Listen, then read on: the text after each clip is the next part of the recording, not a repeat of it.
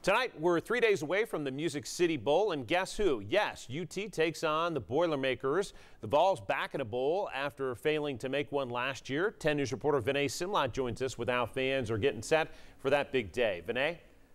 John, are you ready for some football? Yeah. The Vols will play their bowl game in the Volunteer State. The Boilermakers, the Vols, Thursday at 3 in the afternoon. Fans are ready for one more game.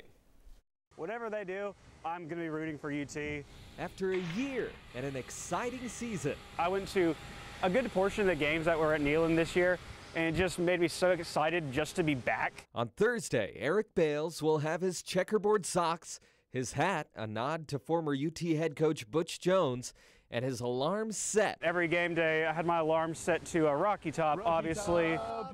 Like so many Vol fans, he's excited they'll play one more game this season. Nissan Stadium doesn't have as many seats as Neyland, but there are still a few tickets left. We found some as low as $25 or more than $300. You know, this team expected to win 3 or 4 games to winning 7 with the chance to win 8. It's really unheard of. And former UT football player and podcast host Jayson Swain is hosting a tailgate in Nashville for Vol fans making the trip. Nissan Stadium is about 3 hours west, right off I-40. And this is Volunteer State, so we expect a dominant orange crowd, home field advantage. We at WBIR are ready too, with our helmet that Peyton Manning signed or someone here forged his signature, and Cole Sullivan, our newsroom football fan, his bobblehead will be dressed in the Tennessee orange.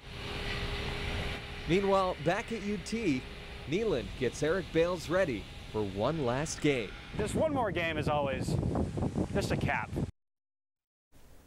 So John, Jayson Swain, the former football player you heard from, is hosting that tailgate with the UT Alumni Association. A portion of their proceeds will go towards a scholarship fund for UT students.